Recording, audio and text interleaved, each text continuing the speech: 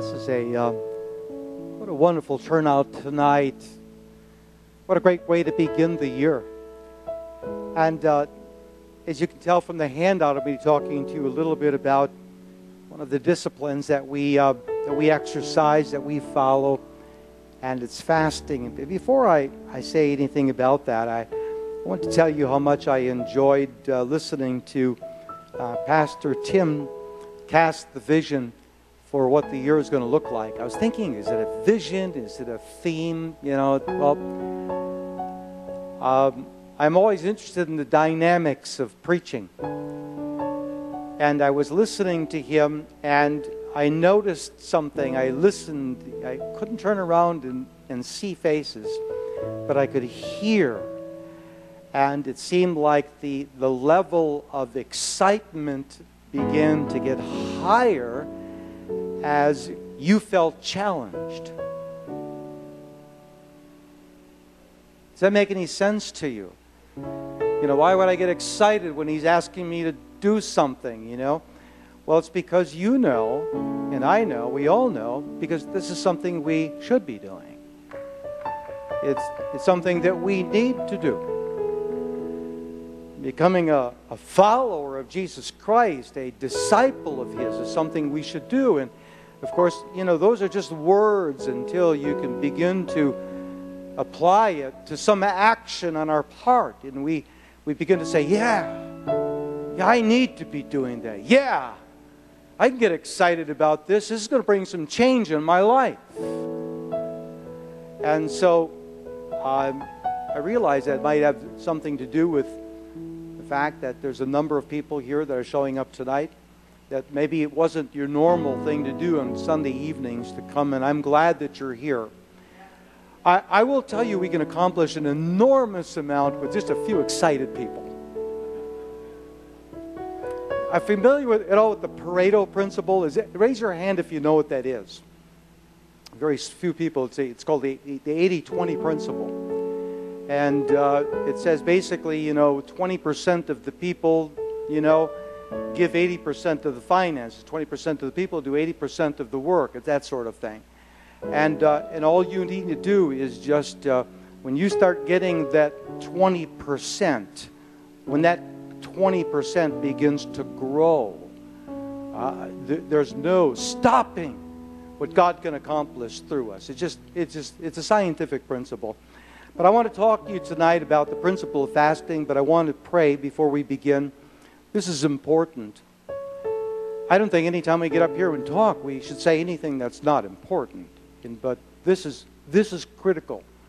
And so I want to share some ideas with you about fasting. I think that'll make it easier for you. It'll motivate you to fasting. In fact, I'd like to become a regular part, a routine in your life as a disciple of Jesus Christ. Lord, we're grateful for every person that's here. We're thankful for your presence.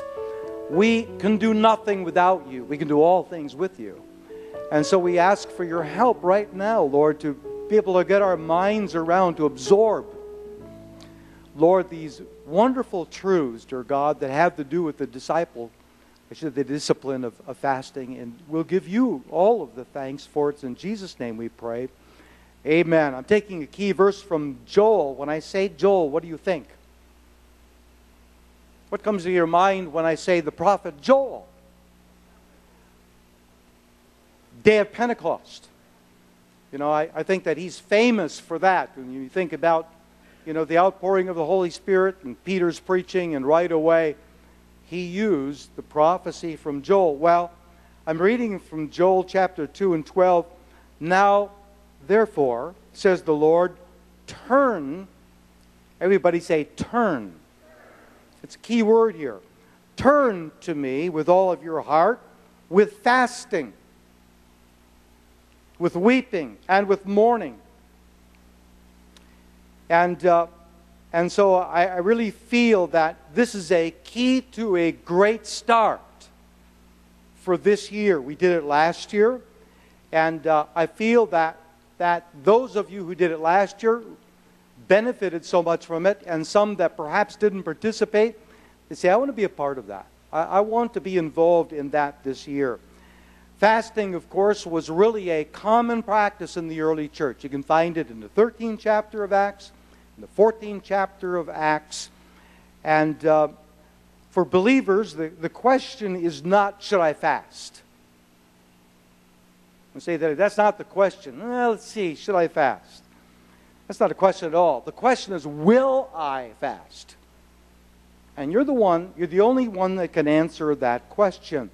Let's go back to the key verse. The Lord said, turn to me with all of your heart. Among other things, I want you to do it with fasting. Being a Christ follower really does require turning. And turning. And turning. How many know what I'm talking about? How many find themselves, having to continue to make these turns in your life? Let me explain it a little bit better by saying that by being a Christ follower, you have to be doing this turning. The word for turning is the word in the Bible is repentance. It's a change of mind that brings about a change in your direction. Do you ever feel like you need to change direction? I do. I'm going to say I do quite frequently. I find myself distracted, like, whoa, look at that little object, It's shining. Well, how did I get here? I got to get back. I have to make a turn. It was the same with Judah. Judah needed a turning. So Joel said, we're going to do this. We're going to do this together. And we're going to turn. And we're doing it by fasting and other things. Fasting can make an enormous change in your life. In the Bible, there is what is considered to be the threefold cord of disciplines. Now, we routinely do some of them. 2 of them, regularly we do. In fact, I would say that they are routine in our life. But one of them is ignored, a lot ignored. In Matthew chapter 6, in the middle of Jesus' Sermon on the Mount, he tells his hearers that when you practice your faith, that you should do it with humility. You don't do these things in order to be seen.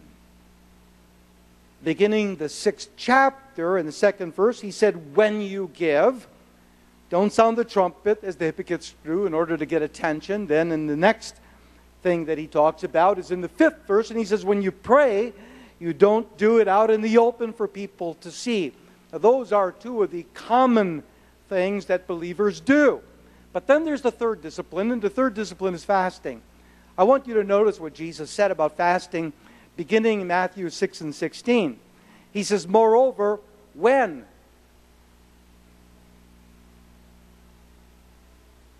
you fast, do not be like the hypocrites with a sad countenance, for they disfigure their faces, that they may appear to men to be fasting. Assuredly, I say to you, they have their reward. But when you fast, anoint your head, wash your face, so that you do not appear to men to be fasting, but to your Father who is in the secret place.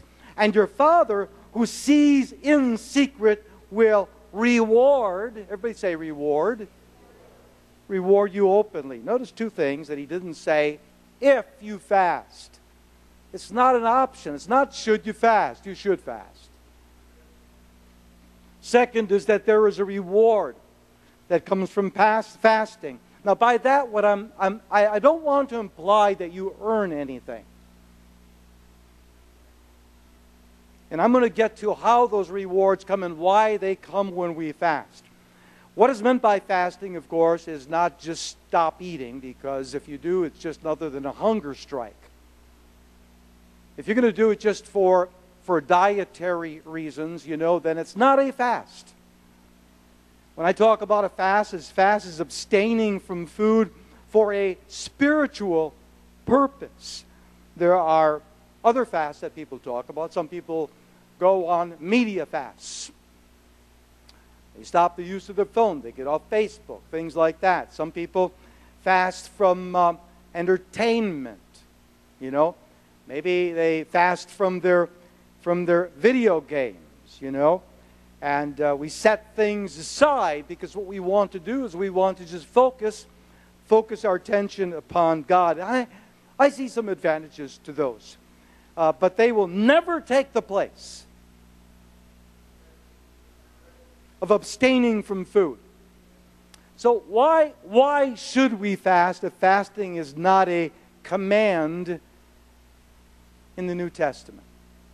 The answer is fasting isn't a command, but it is an expectation that God has for those who hunger after Him. It involves depriving yourselves from food for the purpose of having a spiritual feast. The Bible says, taste and see that the Lord is good. If you're hungering for more of God, this is a great way for you to be filled. In fact, the Beatitude says, if you're hungry and thirsting after Him, you will be filled. In the natural, there are people who are physically obese, overweight, yet still malnourished. Isn't that true? Eat all the wrong foods. They're starving nutritionally. In our physical lives, compare our spiritual lives. We can come to the table in the church and we can fill up on rituals. We can fill up on programs. We can fill up on man-made traditions, but these don't provide for us the spiritual nourishment that we need. We can go through the motions, so to speak, and we'd be starving for God. Fasting prepares us for a banquet of blessing. Now, there are three kinds of fast, biblical fast that you can find in the Bible. There were what is called the absolute fast. There are times when they fasted by not eating food or drinking anything at all. Then there is what we consider to be the normal fast. The normal fast is eating nothing but drinking only water. And then there is the partial fast. And that is eating a limited diet, like the Daniel fast. We can read about that in Daniel. I wish I had more time to get into this. In fact, the subject of fasting is something that you could talk about it for a month of Sundays and never really cover it. But we'll do as much as we possibly can and try to make this worthwhile. And wanting everyone to get a good start, we want as many as can. As many as can to join us in the month of January. Now, some that I've talked to have already chosen. They're going to take the normal fast. They're going to eat no food whatsoever. And they're going to participate in this for a period of time. Others are going to be involved in a partial fast. And, of course, with the right motives, okay, we can anticipate that there are going to be, there are going to be benefits. There are going to be blessings from doing that. Let's call them again. We'll call them rewards. Let's talk about those rewards. First of all, some of the benefits of fasting is, number one, is that fasting is good for your body. I should say, it can be good for your body. It can be also hurtful for your body if you do it the wrong way. And so I want to just talk about that just briefly. It may not sound like much of a reward from God, that you're going to be healthier. But the reality is that God made our bodies, and He made them in a particular fashion. He made them in a particular way. They are magnificent instruments made for His glory, and they're made to be vessels that He would indwell, that He would use your bodies for His purpose. And they just work better if they're healthy. And fasting is a way to bring physical health, is one way to bring physical health to your bodies.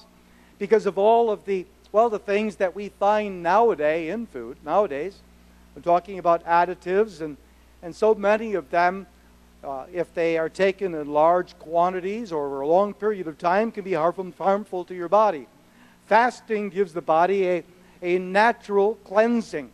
Many of the chemicals that we have in our food for preservatives or food coloring or sugar substitutes and all kinds of other things that they do with these foods become toxins that are stored in the body. And the result is that they age us prematurely, And they're responsible for a lot of other things that are very negative. Responsible for sickness and high blood pressure and heart disease and poor circulation and pain and allergies and stress. They affect even the brain's function and more. So fasting can actually help you to deal with the buildup of toxins that are stored in your body. Now, I'm not a medical doctor, and I've studied this, I've read things, I've watched YouTube videos of doctors talking, and there is some debate with regard to how many toxins are expelled by fasting, but the reality is that toxins are stored in your body fat. And when you stop eating for a period of at least 6 hours, or you cut down on your eating, you go into what they call ketos, and basically what happens is you start burning that fat. And when you burn that fat, those toxins then go to the liver, and they become excreted at that period of time. Now, I will tell you that fasting, and there's enough study or research done on this, to tell you that you will live longer if you fast. It is one of the things that they do fasting in order to help with things like Alzheimer's. There are types of cancers that are prevented, or at least it's helped to prevent those types of cancers by fasting. Type 2 or diabetes, is something that fasting helps to resist or stop. And then there is cell reproduction, and like I say, I can go into a lot of other things, including clarity of our thinking. Fasting also creates an enzyme that stops the production of fat and cholesterol, the negative cholesterol in our body. I won't get into a debate about all of the health benefits. I realize that there's more and more studies that are being done on this, but they have proven so much of it to be true in laboratories with animals, so that's how they know, in addition to the testimony of many people that have fasted over a period of time. But it's not going to be healthy for you if there are certain conditions in your body. As an example, if you're pregnant, you have to be very careful not to be fasting. I think you can you can cut back on certain things that will be helpful to you, but I'm talking about a complete fast or a total fast. And in addition to that, if you're a child, in addition to that, if you suffer from heart disease. Now, these are some of the things that you would want to be very cautious about. Partial fasts allow the right foods, and this is the beauty of a partial fast, to do the work that foods are supposed to do. See, we are supposed to be eating things that help us to be healthy. And by cutting out some foods and eating other foods in your life, you're actually going to find yourself letting those foods do the cleansing for you, letting those foods bring the nutrition to you. Fasting gives your digestive organs also a rest, and they do need a rest. Have you ever noticed that sickness diminishes appetite? There's a reason for it, and that is that your body basically needs the energy to be used towards healing. And so rather than digesting food, periodically the digestive organs need time to repair and to maintain themselves. And so all of this, by the way, doesn't sound very spiritual, I realize, but here's the point, and that is that if I'm healthier, I have more energy, there's more that I can do for God. Would you say amen? The second thing is that fasting resets life priorities.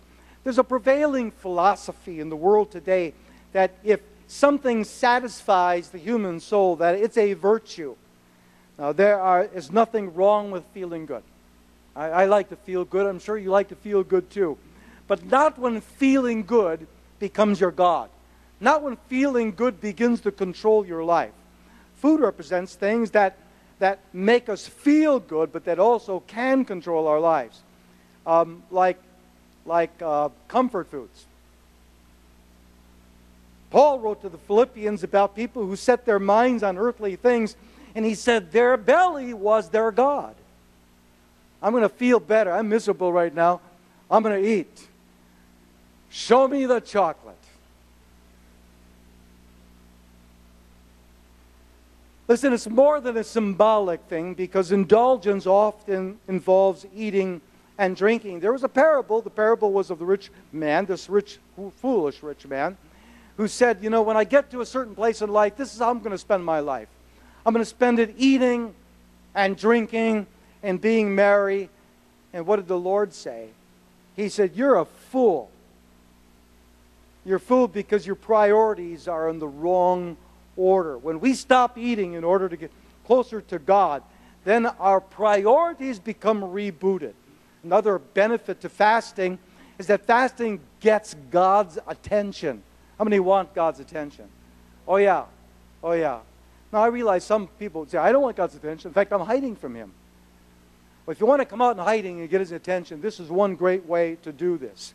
The list of biblical fasters are like who's who in Scripture. Many of the great Christians throughout history have fasted as a means of getting hold of God.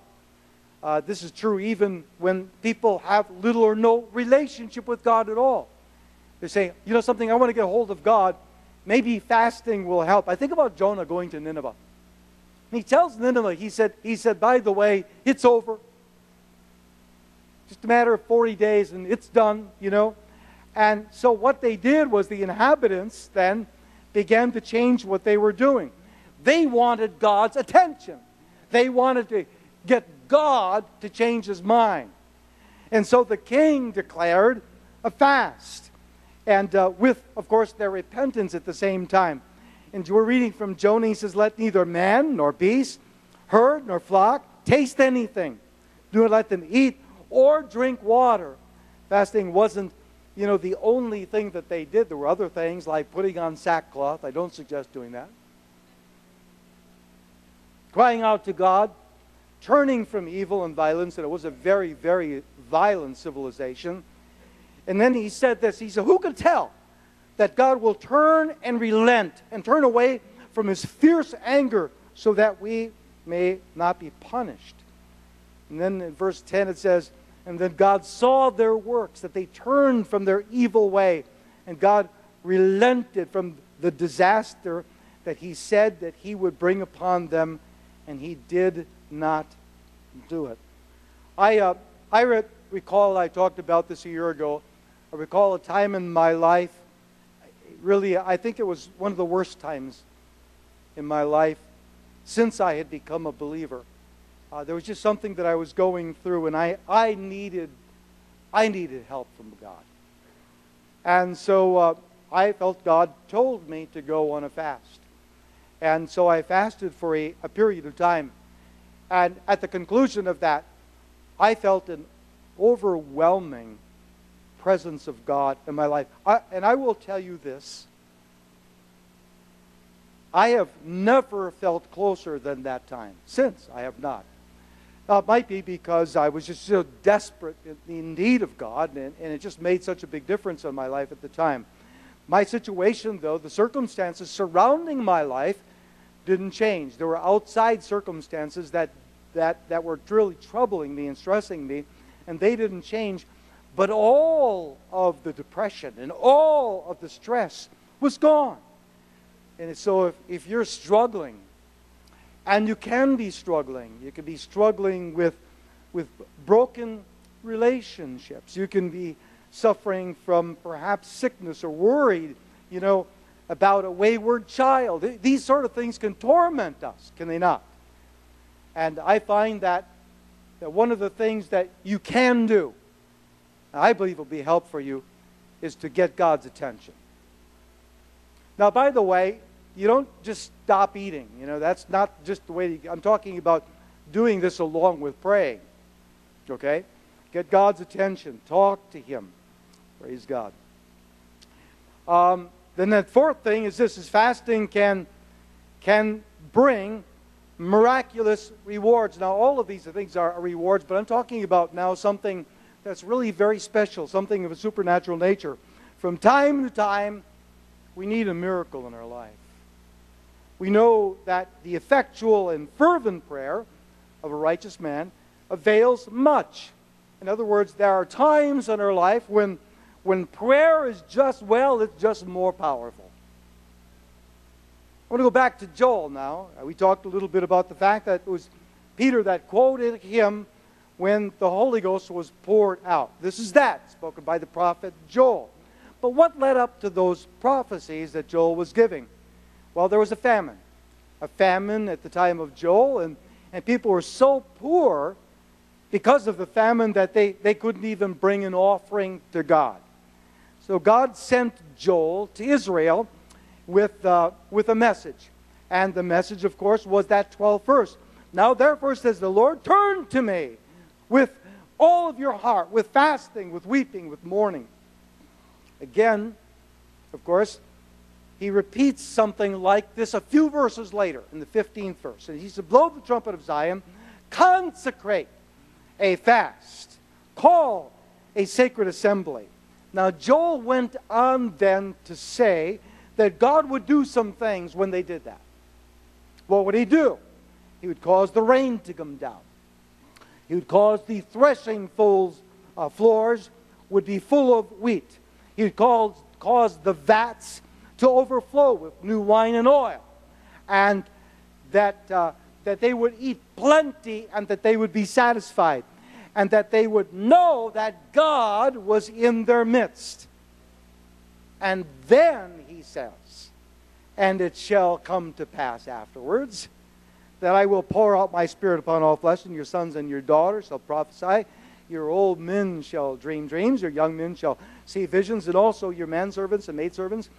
I will pour out my Spirit in those days. Fasting not only caused a miraculous provision, but it also brought about a prophecy. Prophecy of Pentecost. And so, you know, when I think about the thing that we need many times today, I think that there's a miracle that we need in our lives called deliverance. So necessary today. There's so many Americans today in bondage. In fact, they're in bondage to more things today than they ever have been in history. They are enslaved. They're enslaved to money, to sex, to porn, to medication, to overeating, to alcohol, to cigarettes, to drugs, to gambling. I mean, the list goes on and on. Breaking the power of these things is going to take more than willpower.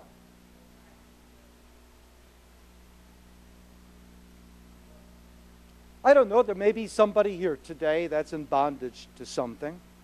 Maybe you need victory in your life. Well, I will tell you that fasting along with prayer can bring about the miracle of deliverance in your life. For me, I just needed to be delivered from a depression. You think eating would help you out? It didn't help me one bit. It was when I stopped eating and I took this need to God that everything changed for me. I shared the outcome of that after fasting for a period of time. I remember I was teaching a group of kids in fact, it was right, a house over there in the little den there was a group of teenagers, and I had a Sunday school class, and I went in, opened my Bible, looked at the scriptures, and I could see my tears hitting the pages. I didn't hear anything that would be perhaps music that would stimulate me, you know, that would cause me to feel that way. It was just where God had me. And so I remember that, and because of that, it's something that I long to experience and go back to from time to time. I want that sensitivity. Do you want that kind of sensitivity with God? Amen. The fifth thing that fasting will do for you, fasting will work to help you to know God's will. How many want to know God's will for their life? Oh, sure, we all do. We all do. Another great man of God was Daniel. He went to God with prayer and with fasting for answers. First of all, it was when King Darius had been king. And he said, then I set my face toward the Lord, this is Daniel 9:3, to make a request by prayer and supplications with fasting, sackcloth, and ashes. And of course, he repented for the nation at that time. And at the time of the evening sacrifice, Gabriel came to him. Gabriel informed him, the Word of God tells us, and talked to him and said, "O Daniel, I have now come forth to give you skill to understand." I really want you to know what God's will is, not only for you, but for the nation. For the nation of Israel. Daniel received actually more than that. He received prophecies that we consider to be the end-time prophecies today. They were the result of his fasting that God communicated with him. Later on in the third year of King Cyrus, this is now the 10th chapter, we find in those days, Daniel, was mourning 3 full weeks. I ate no pleasant food, no meat or wine came into my mouth, nor did I anoint myself at all, till 3 whole weeks were fulfilled. On the 24th day, there was an angel that appeared to him.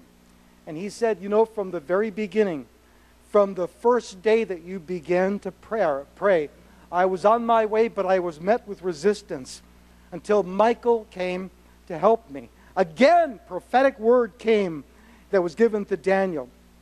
Listen, if you're looking for direction in your life, if you're looking for purpose in your life, okay, fasting is a sure way for you to hear from God, if that's the motivation. You want to be a follower of Jesus Christ, a disciple, then you need to remember that he started his ministry. I want to be a follower of Jesus. He started his ministry 40 days in the wilderness, 40 days of fasting. Many great church leaders, as I mentioned earlier, made an impact on our world, and they did it by fasting. One of the leaders was John Wesley. During the time of the Great Awakening, he so strongly believed in the power of fasting that he urged Methodists to fast every Wednesday and Friday. In fact, he refused to ordain anyone into Methodism, the religion, until they agreed to do it. How important is it for you and me to consider fasting? We need to prepare ourselves for what God wants to do. Have better health, reset priorities, get God's attention, bring miraculous rewards, and know God's will. And so we're going to be talking a little bit about fasting. Let me pray for you again. Praise God. Thank you, Lord. Thank you for giving us something that we can do, Lord, in a physical sense. It also has such spiritual import that it helps us, dear Lord Jesus, to experience, dear God, more of you in our life. Lord, to get focused upon you, to be sensitive to your voice. And I pray, Lord, that you would help us, dear Lord Jesus, all in our determination, Lord, in our motivation, dear God, to draw closer to you by prayer, dear Lord Jesus, but also, dear God, by separating ourselves from some of those things that, Lord, that we've relied upon so much in the past, dear God. So I pray, Lord, that you'd help us, Lord, as a church family to be able to do this together for your glory. It's in Jesus' name we pray. Amen. I've got a couple of discussion questions for you. One of them is, what 2 reasons of the 5? I want you to look over the reasons. What 2 reasons of the 5 that were mentioned are most inclined to motivate you? What 2 meant the most to you? And then why? And then the other is, what kind of fast are you planning to go on, and why did you choose that particular fast?